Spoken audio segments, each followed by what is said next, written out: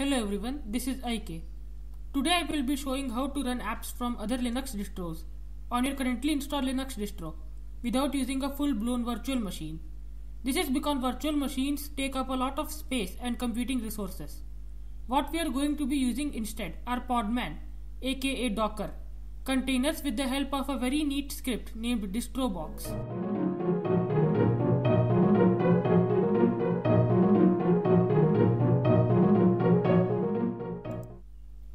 So Distrobox is a software, or a script really, for installing and running other Linux distros. We'll call them guests for now, though I know that is usually used when referring to virtual machines, onto your main operating system or host.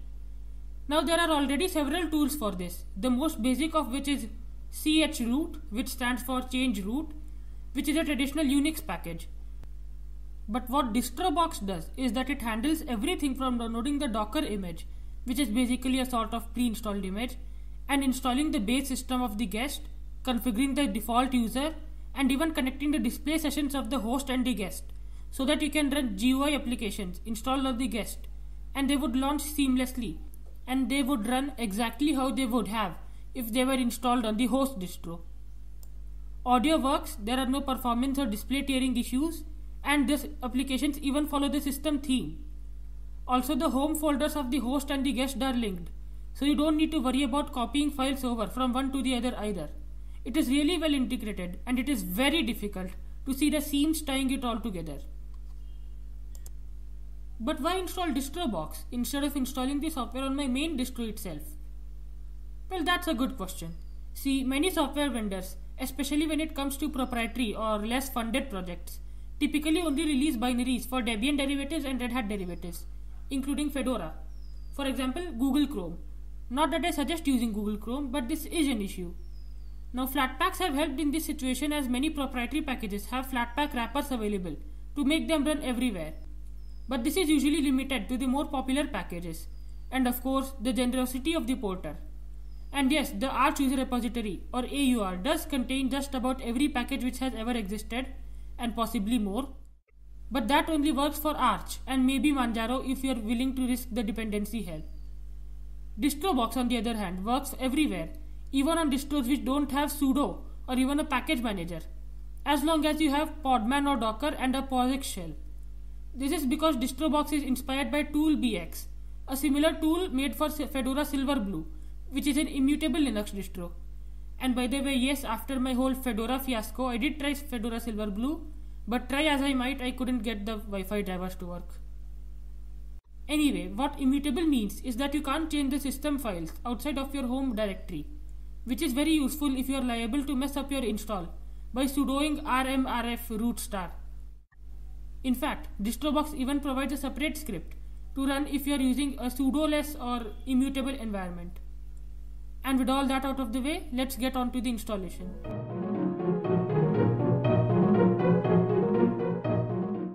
Installing Distrobox is actually fairly easy.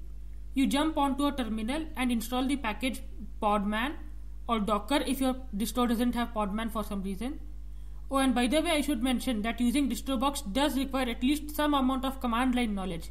For example, using the package manager on both the guest and the host. Anyway, once these packages are installed, you need to go to the Distrobox GitHub page, which I will hopefully have remembered to put a link to in the description, and copy the one-liner install script, which will either be the sudo or non-sudo command depending on your host distro, and run it. Alternatively, you can install Distrobox directly from the Fedora COPR or AUR. The same page also has uninstallation instructions if you decide not to use it anymore. Once that is done, you are good to go and we can move on to the setup.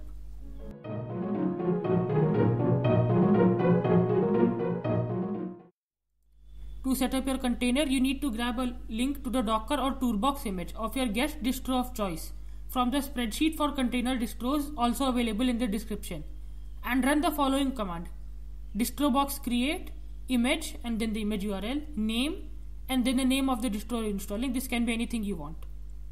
This command will take some time as it downloads, installs, and configures your distro.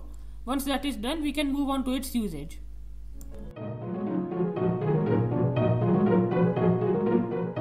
Using Distrobox is simple. You can simply run the command distrobox enter and then the name of the distro which you entered previously. This may take some time when being run for the first time if your container image wasn't configured for being used by Distrobox or Toolbox, as it will have to get some dependencies and stuff installed. If it seems to be taking unusually long though, you can check the podman logs command mentioned in the terminal to see what is going on behind the scenes while setting up the container.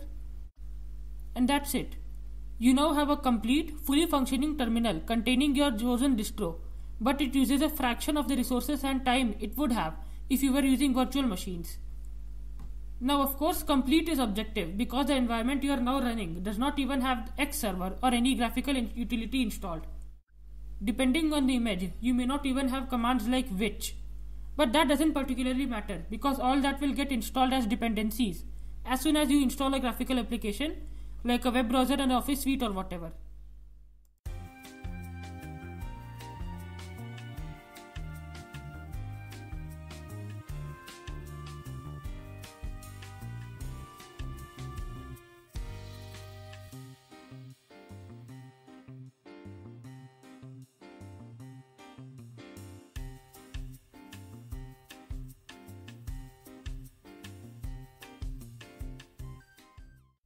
Now one last thing which you will want to do once you install an application is do something called export it so that it shows up in your host distros menu and the dialog box for selecting application to launch this type of file.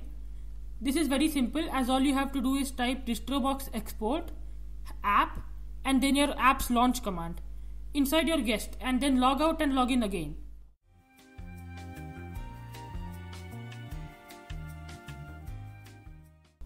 And once that is done, you never need to worry about that distro box again, except when you need to update the guest. Though I guess you can install GNOME software or Discover and export it so that it notifies you about the guest updates. Of course, there are tons of other things you can do, like export a systemd service to do the aforementioned software update checking, or you can export binaries. But because it is not necessary for most users, I won't dive into that rabbit hole. Feel free to check out their excellent documentation though. You can probably even add some sort of auto updater script and export it as a service if you don't want to worry about updates without using a software center. And that is it for this video. If you liked this video, please do the needful, which is to like, share, subscribe, supervise, sacrifice, donate,